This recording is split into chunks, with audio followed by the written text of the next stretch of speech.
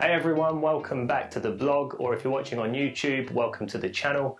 If you are watching on YouTube, remember to head over to diabetesdietguide.com if you're interested in free information for managing your diabetes, healthy eating, healthy living, it's all there. Or if you need more of a helping hand, check out our programs and courses which are designed to give you step-by-step guides about managing diabetes, your weight and your health. So if you've been following along on the Facebook page with the community group, which if you're interested, you can go to facebook.com/diabetesdietguide, then you'll know that in the past week I've tested positive for COVID-19. Now, in reality, this was probably inevitable because I work in the hospital, but it still was a bit of a shock to actually test positive. So I put the question out there as to whether it'd be useful to detail my symptom profile and my journey through the disease, and the response was an overwhelming yes. I stressed that these symptoms was only my experiences. It might be completely different for somebody else. So do take this with a pinch of salt, because what I experience might be completely different from what you experience. That said, when I think about it, my journey is probably a lot more typical of what the disease is like for most people. And actually, when we look at the media, we're probably only reading about the worst cases. Now that's important because it gives us insight into actually how serious this is, and helps us then stick to the social distancing and things we should be doing in order to reduce the spread of the disease. In the same breath, that then also helps to increase the anxiety around the disease, and probably doesn't help people in terms of their mental health.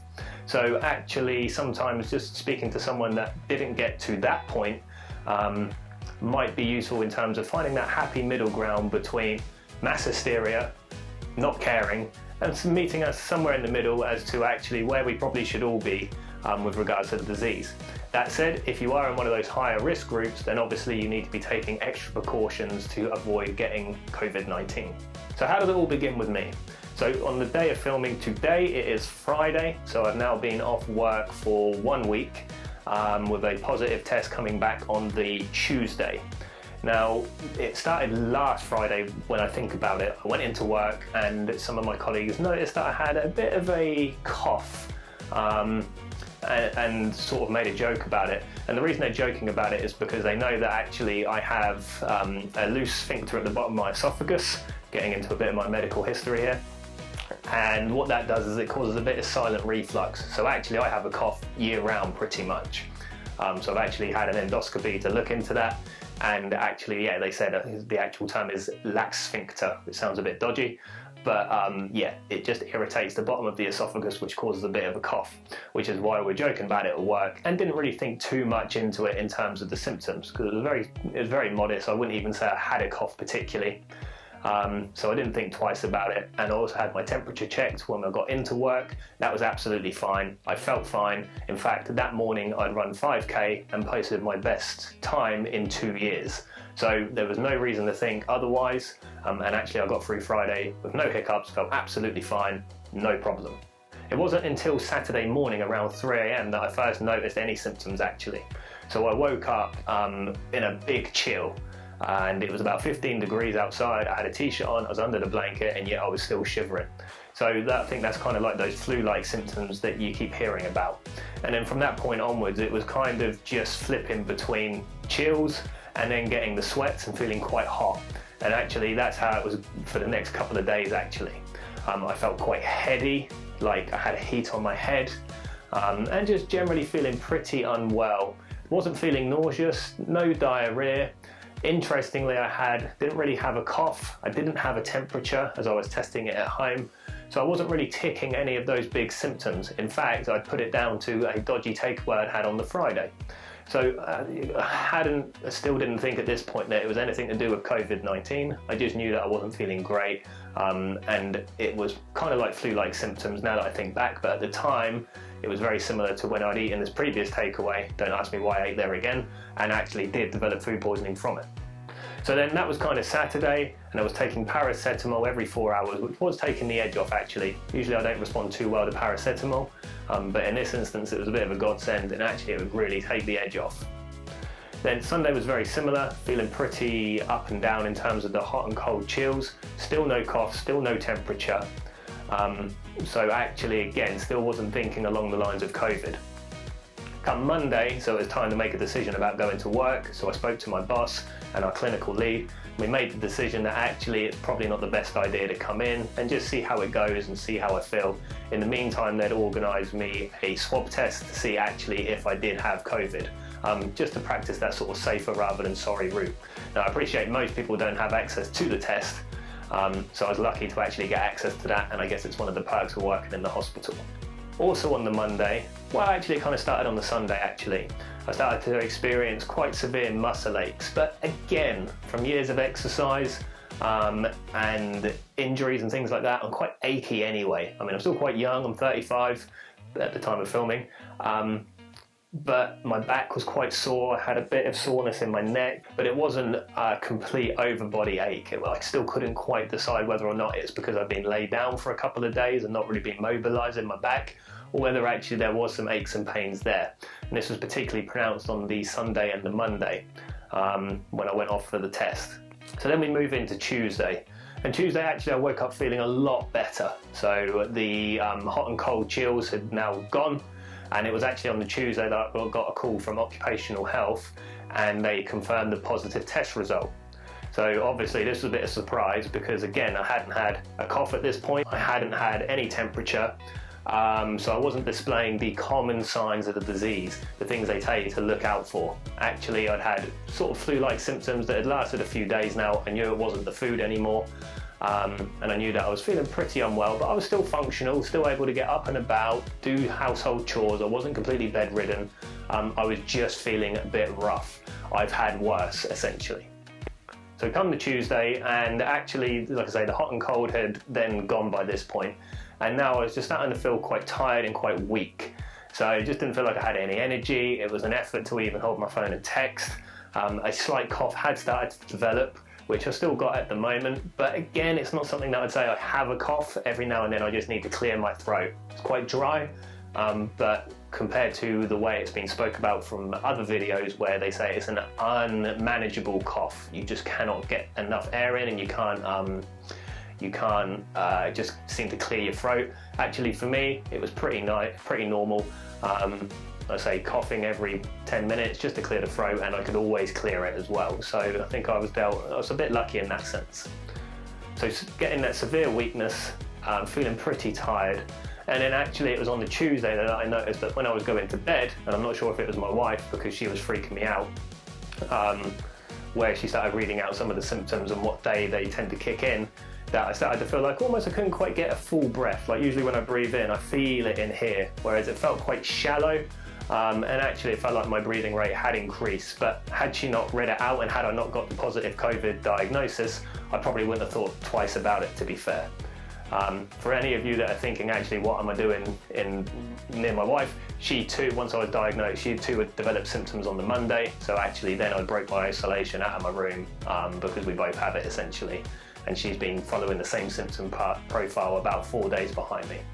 So since Tuesday, the general trend is getting better and feeling much better. But actually it seems to go up and then it comes back a little bit and then it gets better and then it drops off a little bit. And it's not really feeling ill, but it's more actually just feeling a bit wiped out. So right now I feel like I've still got a cold without the runny nose, but there's something still there and it's still lingering, some residual disease, I guess.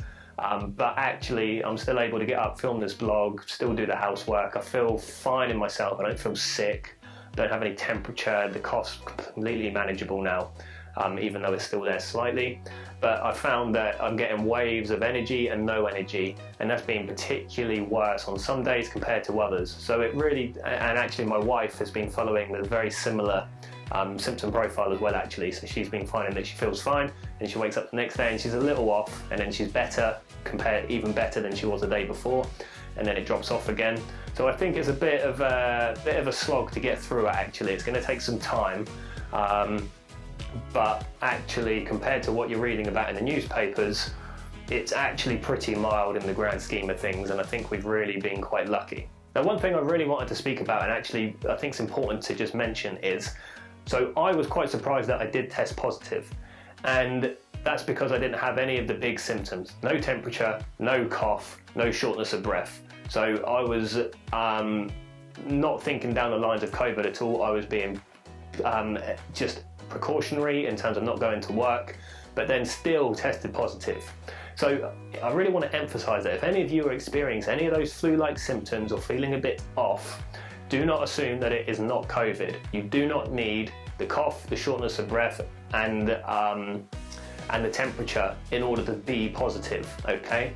It really shows us that everyone has a different profile of symptoms, and what you think's fine might not be fine, and you may be putting other people at risk. To answer the question, why was it pretty mild in myself? I guess there's a few factors. First of all, I'm just lucky. It could have gone any other way with me, but actually it's been pretty manageable, feeling a bit rough, but on the whole, I'll take it. I'm also still pretty young, 35 years old, so that definitely helps. But I also look after myself. I exercise 5 or 6 times a week in one respect or another, and I've been doing that for well over 20 years now. Like from teenage years of playing sport, I've kept it up and remained active throughout my entire adult life. I eat healthy. It doesn't mean that I only eat salad and rabbit food. I do enjoy beer, I do enjoy takeouts, I do enjoy some unhealthy food. Got a massive sweet tooth, but my baseline behaviour is eating healthy and getting active, and then anything else is just little add-ons on top when I'm being a bit naughty or just having a bit of a relaxation meal. I manage my weight quite well, I don't have any underlying health conditions, and some people have asked how my diabetes has reacted. I don't have diabetes, I just specialise in diabetes. So I can't talk about it from a blood glucose response perspective in terms of my symptom profile. I do know people in the hospital, when we're treating them, the general trend is that it's pushing people's glucose levels higher than what they usually see, whether that's a inflammation response to the disease and a stress response that's pushing up the glucose levels, or it might be a bit of dehydration to go with it. When people aren't feeling very well, they're not getting enough fluids on board, just concentrating the sugar in their blood, or any other of the million different processes and reasons as to why glucose levels can rise. But generally stress response and dehydration are the two big ones when it comes to hospitalization. But for me personally, I can't comment on that.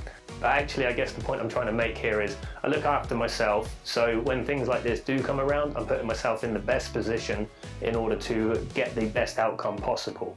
And I think that's really an important message to try and emphasize going forwards during COVID and after COVID. Now, I know people that are kind of using this as a holiday, they're drinking every day, eating crap, and actually these people are in the high-risk category. What would really be nice for me as their friend and as their colleague or as a family member is to see them actually try and embrace this and take this almost as a bit of a kick up the backside to get exercise in as much as possible, trying to eat as healthy as they can, because they are high risk, and what we don't want is them to get it and bad things to come to them, because it would be devastating. And of course, I'm sure every one of you knows someone like that. Perhaps it's you yourselves. And really, if there's any time to start trying to get as active as possible and looking after yourself the best way possible and staying as safe as possible, I think this COVID-19 pandemic is probably the reason to do it.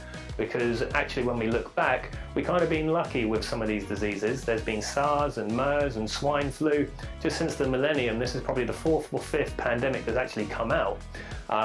But fortunately, those other diseases haven't spread as widely, or they haven't been as deadly. But any one of them could have been. And this is the first one that's really taken hold on a worldwide basis and really shut things down, and it's a complete change to our way of life. But it could happen again the next one could literally do this again. And so the more of these diseases that are out there, the more risky it is to people that aren't looking after themselves. So if anything, this is a good opportunity to really look at ourselves and try and start to look after ourselves as best as we can to reduce the risk of bad things happening, getting sick and not doing well with these pandemics. So I'll leave you with that thought. I hope that's been useful in terms of my symptoms and my journey through the disease. I hope you all stay safe, keep up with practicing the social distancing and looking after yourselves and your families, and we'll be back soon enough with new blogs and new information that I'll post on the YouTube and on the Diabetes Diet Guide blog. So I'll see you later, and wish you all the best.